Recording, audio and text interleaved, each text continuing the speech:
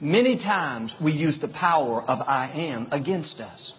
We don't realize how it's affecting our future. Here's the principle. What follows the I am will always come looking for you. When you say, I am so clumsy, clumsiness comes looking for you.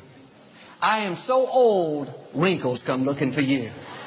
I am so overweight, calories come looking for you. It's just like you're inviting them.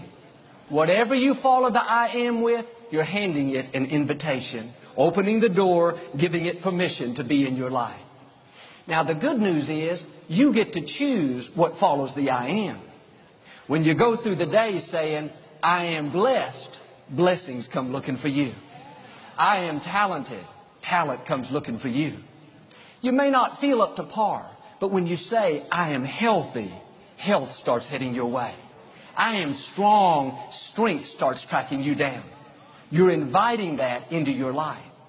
That's why you have to be careful what follows the I am. Don't ever say, I am so unlucky, I never get any good breaks. You're inviting disappointments. I am so broke, I am so in debt. You are inviting struggle. You're inviting lack. You need to send out some new invitations. Get up in the morning and invite good things into your life. I am blessed. I am strong. I am talented. I am disciplined. I am focused. I am prosperous. When you talk like that, talent gets summoned by Almighty God. Go find that person. Health, strength, abundance, discipline starts heading your way.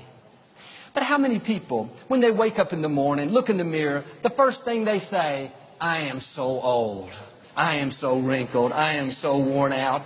You are inviting oldness. You're inviting fatigue.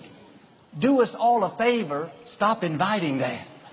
When you get up in the morning, look in the mirror, instead of complaining, you should be saying, I am fearfully and wonderfully made. I am attractive. I am getting younger. You talk like that, and God will renew your youth. I know people, the older they get, the more attractive they are. A lot has to do with our attitude. The other day, our daughter Alexandra had a copy of my first book from 2004, and she was comparing the picture to my new book that was just released. She said, Daddy, you look better now than you did back then. I said, what would you like me to buy you? I was with my college roommate last week. He said, Joel, what are you doing? You're getting taller. You're growing. I said, I received that. And I didn't want to tell him that he's getting shorter. But when you go around saying, I am being renewed in my youth, I am full of health, vitality, wholeness, that's one of the best anti-aging treatments you could ever take.